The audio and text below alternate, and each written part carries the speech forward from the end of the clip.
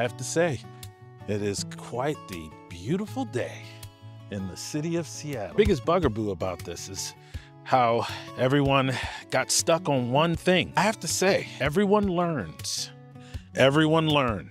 including large language models, which aren't necessarily one. They aren't, but everyone learns. So I have to take the advancements. I have to run with them, and I can't be left behind by this notion that I am so angry with the way that this thing came about.